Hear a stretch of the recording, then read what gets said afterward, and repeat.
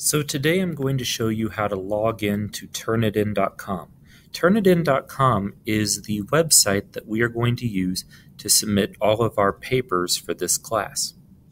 This website is very useful, and when we're in class together, I will show you all the neat little things that it can do for you. But for now, I just want to show you how to log into the program. This is where we're going to submit all of our papers.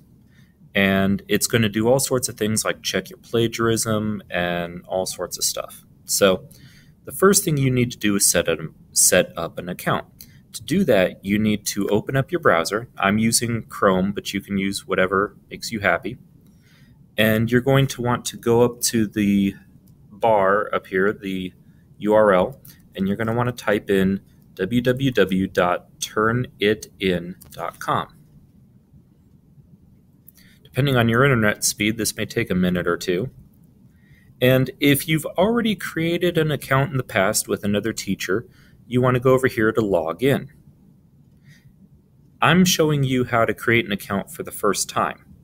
So to do that, you want to click where it says Create Account. Now, I already have an account created and I've asked it to save my information, but your screen will be blank right here and here. So you're going to want to scroll down and you're going to want to click on Create a New Account Student right here.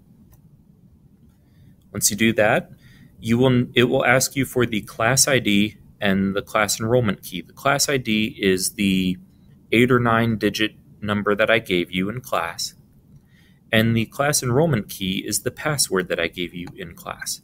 That's where you're going to enter those two things in. The rest of this will be up to you to fill out. You're going to give me your first name and your last name. This is not the place for nicknames or things like that. Give me your first name and your last name. You're then going to want to put in an email address. You want to select an email address that you actually check. Don't give a junk email address that you never check. Use one that you actually go to regularly. And the reason for that is because when you submit things to me, it's going to send you confirmation emails, kind of like a receipt when you order something online.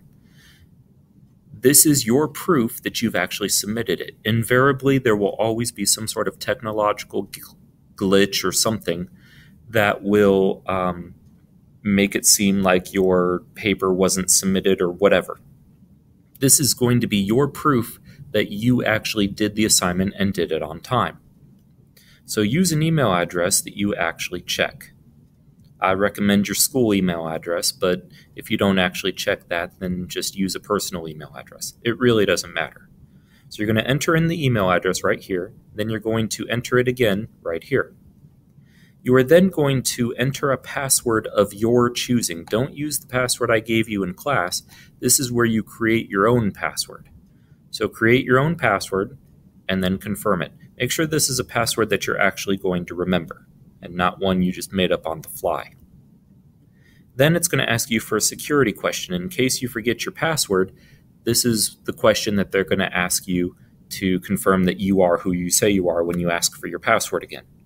So click on this drop-down box, choose the question that you think you can best answer, give it an answer, scroll down some more.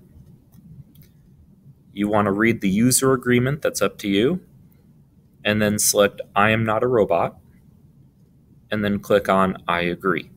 If you've done it correctly, then it should take you to a page that will have my name, the class name, and both of those will be highlighted in blue so that you can click on them. If you've done it correctly, that's what you should see, and you should be all set to go.